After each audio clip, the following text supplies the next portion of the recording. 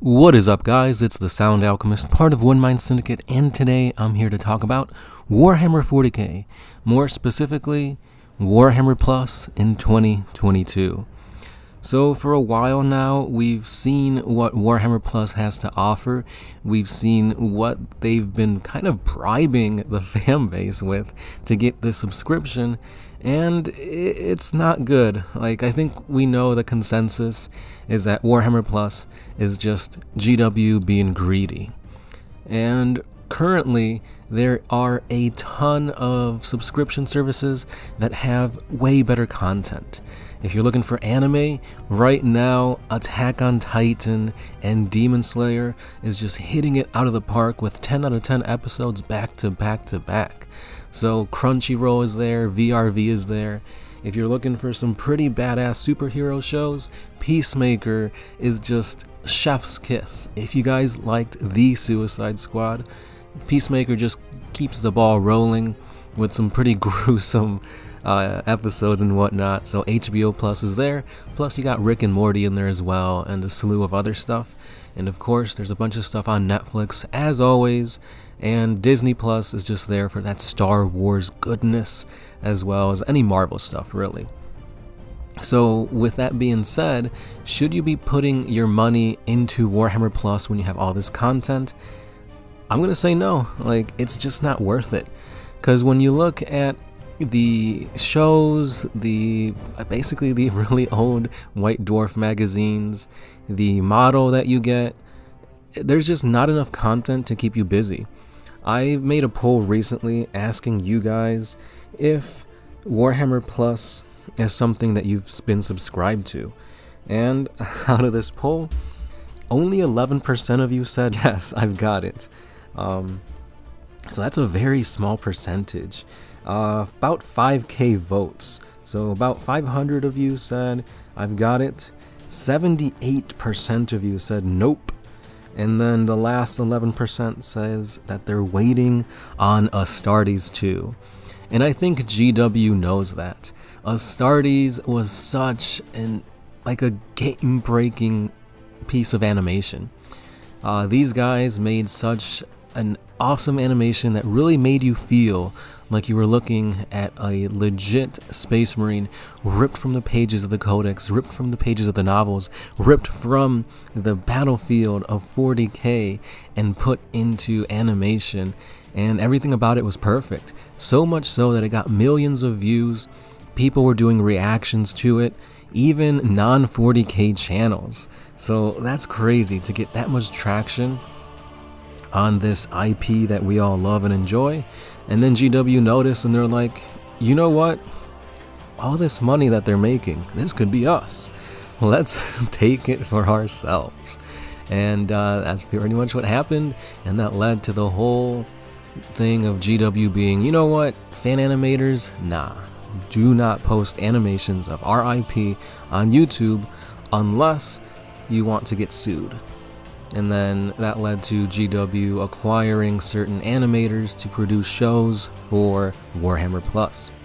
We've seen that with Richard Boylan, the man behind Hell's Reach, which is an awesome animation, really cool style, with like the blacks and the whites and whatnot.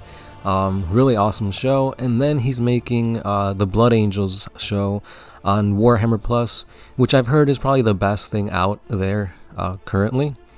But, you know, it shows, like, the thing that GW did by pushing away their fans, their animators, really hurt the community so much so. So, in that post that I made, a lot of you guys had some pretty strong words for GW. For example, Peter Hares said, GW really burnt their bridges with that one. Fans making 40k content is what kept me inspired. And I've packed away my minis and will break them out in a year or two. So it's essentially a boycott. Like, GW is not doing good things for their fans right now. And then to make things worse, which this may or may not be part of their or out of their control, but there will be price adjustments coming for GW, which That's no surprise really, because throughout the years, GW is known to just bump up the prices of their models. I remember when you could buy a box of troops for like 20 bucks, and now it's like $50 minimum. So it just sucks that it's just like they're blaming it on like inflation, shipping, raw materials, that kind of stuff. So basically what's going to be happening is that GW will be increasing a lot of their products by 5%. So they go to say that a box of Space Marine intercessors will go up from 35 pounds to 36 pounds. Now that's one of the things that like we can expect to see. However, they're saying that books, scenery, and resin miniatures are going up about 10%, while Blood Bowl and metal miniatures are going up 20%. That hurts. That sucks to hear. Because resin pretty much means like Horus Heresy stuff. Books, codices are gonna go up. Like, they're already expensive, and especially with the debacle that we've seen, especially that I feel hurt me the most with the Adeptus Custodes Codex, is that the codex dropped. I purchased it 4 days later, and literally the next day they came out with a points upgrade, meaning, hey, this new codex that literally you just ripped off the plastic from, that hasn't even been out for a week, is now outdated. And guess what? In the future, if you want to buy these physical, books, they're going to be more expensive, and they're going to be outdated maybe the next day, maybe in a week, maybe in a month. So that really sucks that like GW, I mean, I guess this isn't in their control, but at the same time, they do have a few bits of good news. And that's that there's going to be a lot of things that they're not upping the price on. And the other thing is that certain currencies won't be changing any prices. So for example, if you're in New Zealand, Japan, China, or Australia, you won't see any change in prices, probably because they're already overcharging you by a lot. And then they go to say that these are a few of the things that are not going up in price: paints, brushes, paint sets, tools, and a bunch of starter sets. Again, that's probably because these things are overpriced, or they're keeping them low to be an introductory product for new players. So if you're trying to get a starter set, that's going to open you to the wide world of 40k, and boom, you're going to start spending money because you need paints, you need models, you need codices. Yeah. It's this weird snowball that just keeps getting bigger and bigger, and eventually the snow has run out, and now it's just picking up dirt and shit and other stuff that nobody wants. And it just sucks that like just the way that like GW treats its independent creators with like political opinions and like charging them more and kind of forcing them to do things under their umbrella, as we've seen with that non-disclosure agreement that got leaked a few months ago. It's crazy. Like, we love the IP, we love these characters, we love how grim, dark, and badass Space Marines and Xenos are. Like, the novels are amazing. We got awesome video games coming out that are gonna, drive more people into this awesome IP, such as like Chaos Gate.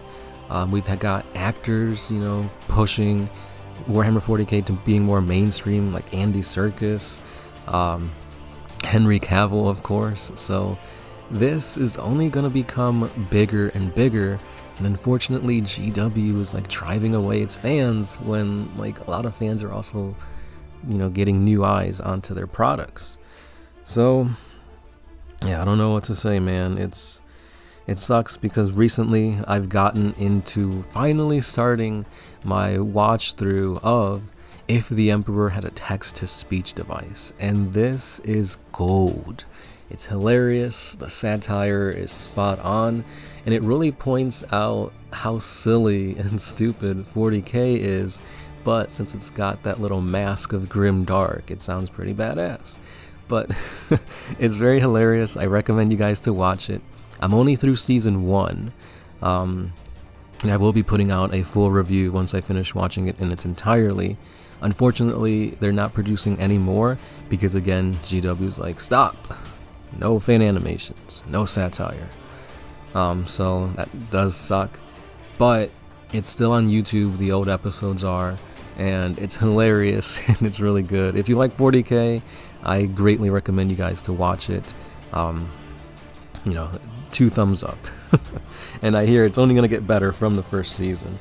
So lastly, I'll end it with just 2 more comments from the poll that I posted, just to give you more of a sense of what the fan base is feeling. This is by Sheridan Battles. YouTube and fan animations got me into Warhammer. I was looking into buying and getting into the tabletop, and then they killed text-to-speech. So no, I'm not giving them a cent till they undo all the damage they've done. Who just attacks their own fan base like that? Etc. That is a lot of what people have been putting in the comments below. It's like GW looks like players want new models instead of a model company. Go figure. So many companies have turned to business practices that only have a dollar in mind, and that doesn't make a good profitable business in the end. It's self-destructive, and they don't get it. They think that they are untouchable, and it's a damn shame. Joshua Carter, completely agree with you. It's like they're saying, you guys are going to buy no matter what. We can tell you flat out, prices are going up.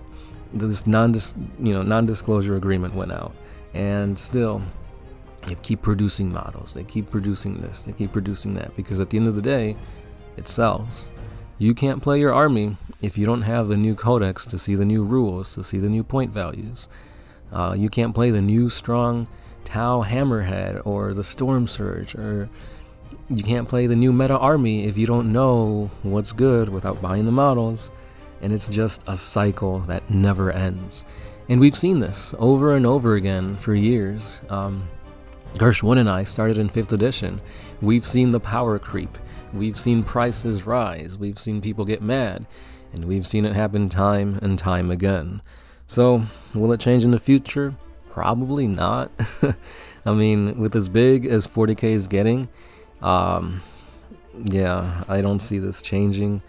They've done it time and time again. In 8th edition, when GW got like a quote-unquote makeover, and they started putting out Primaris Marines and changing to a more consumer-friendly stuff, 9th edition happened, and you've seen how that just got kicked out the window.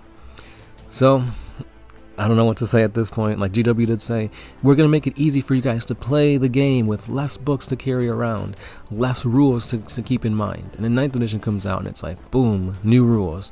Oh, you need a book? You need a book. Here's a campaign book. We're doing seasons now. You need a book. So it's just like, damn, that really didn't last long. So let me know your thoughts down below. Are you part of the 78% that will not be getting Games Workshop's subscription service, Warhammer Plus? Will you be waiting until Astartes comes out, get it for a month, watch it, and then not get it anymore? Let me know down below.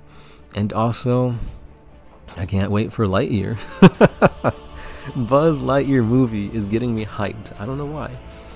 Maybe because of all the memes of Buzz Lightyear being a space marine, but it does look good.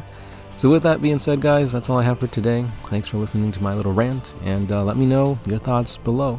If you do support GW, I really want to know why. You're probably going to get attacked in the comments, so again, guys, be civil. If you support GW, let me know why. I want to see, you know, both sides of the coin, so to speak. So we'll keep the conversation going in the comments below.